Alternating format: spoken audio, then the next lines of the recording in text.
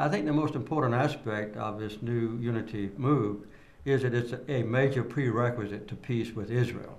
For many years, people have been arguing that as long as the Palestinians were divided, it was almost impossible to have genuine peace, and that you cannot make peace with one half of Palestine and fight the other half. Now that they've come together, there's real prospect to move ahead for an agreement. We should be celebrating the fact that they have come together and really give them very considerable credit and to salute Egypt for the role that they have played. Yes, I think we have every reason to celebrate, but I think we also need to continue to support this process.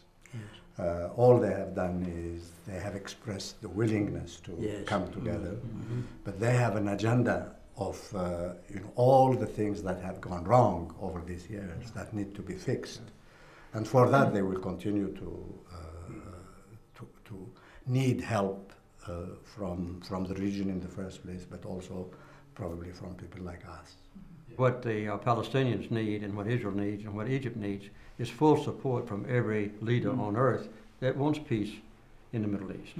I think as elders we have to try to be very reassuring on both sides. Yes. Still, obviously, there are a whole range of issues on the Palestinian side that we're very familiar with. But I would also say that we have to understand the fears and try and reassure the Israeli population, not so much the state as the people, that this, in fact, is in their interest. That Israel has its right to exist. It is absolutely to be secured in a process going forward.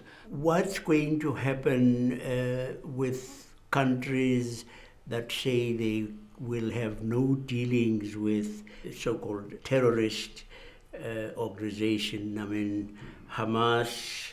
A lot of people say that Hamas is a hopeless case, but they're not. I've spent a lot of time meeting with Hamas leaders, and I think they're willing to accept Israel as a neighbor and a two-state solution within the 67 borders and so forth. So it's not a hopeless case, and I believe it's a major step forward.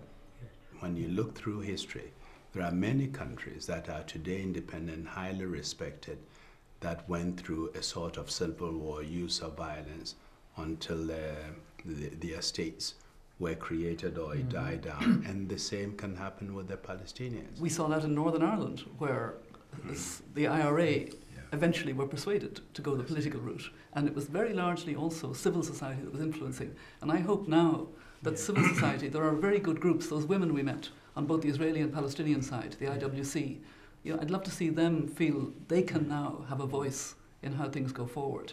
Poll after poll have indicated majority of both communities want peace, but they should become more active and push this up the political agenda.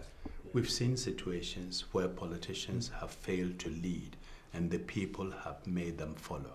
Where the politicians fail to lead, the people can make them follow.